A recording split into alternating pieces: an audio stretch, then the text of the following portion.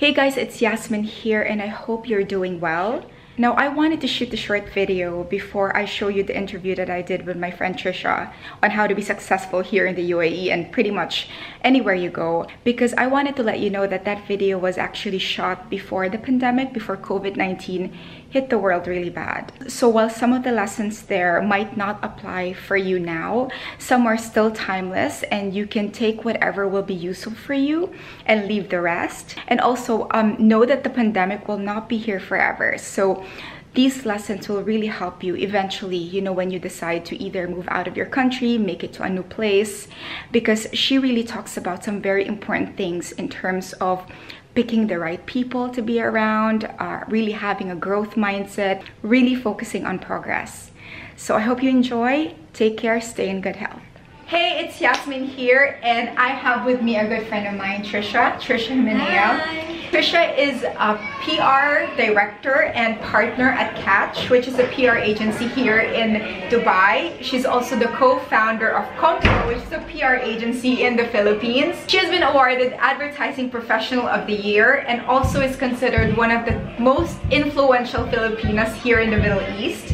And today she's just going to share with us what it takes to be successful here in the UAE. Firstly, I'd like to thank you, Yas, for having me on your channel. It's such an honor to be, invited here and to share, some tips. Again, there are no hard and fast rules, and as anything in life, there is no straight path to success.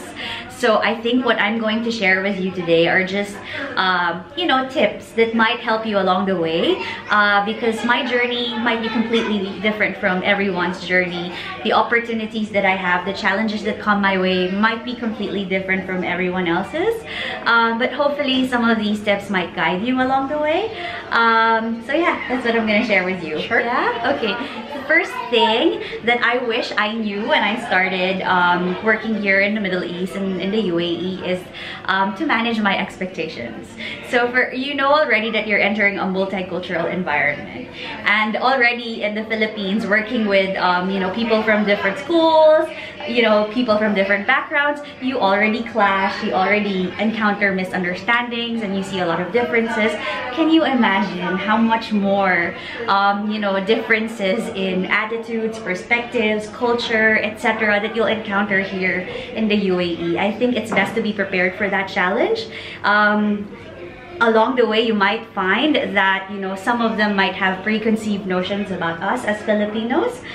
If they're positive, definitely capitalize on that. Make sure that you show them that this is really what the Filipinos can do and contribute to that positive perception. If it's not very favorable, that doesn't define you. That doesn't define who you are. That doesn't define who you are as a person.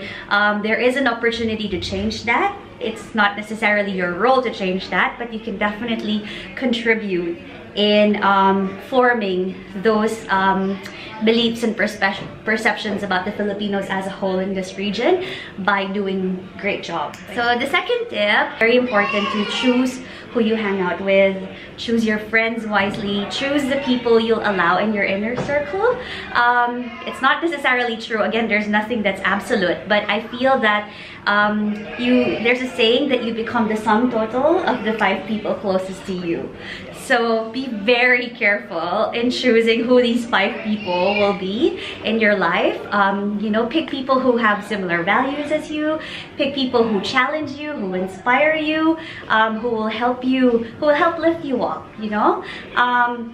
I found this really true, and this was, when back then I had a colleague that's a little bit whiny, and I found that I started to become whiny myself, and I knew that I wasn't like that on a daily basis. I'm not a whiny type of person, but because I was hanging out a lot with this person, I tend to kind of like copy her energy.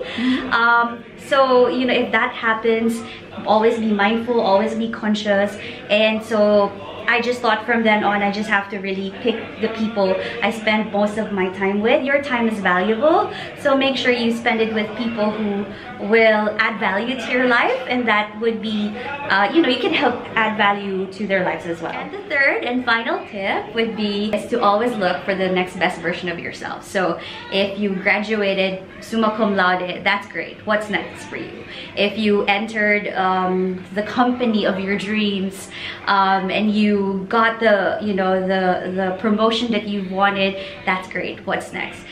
In that way, you're focused on your own progress, and not comparing yourself with, you know, the progress of other people, because we all have our individual journey. We all have, you know, our different seasons. So if you always, you know, benchmark yourself against your last best version, then you're always looking to go up the ladder, if you like, and you're not resting on your laurels. I think that's it. That's perfect. Thank you, Tricia. So sum up those 3 points. So one is to really just prepare yourself for a multicultural environment. The second is to make sure that you're careful in picking your inner circle, because you are the sum total of the people that you hang out with.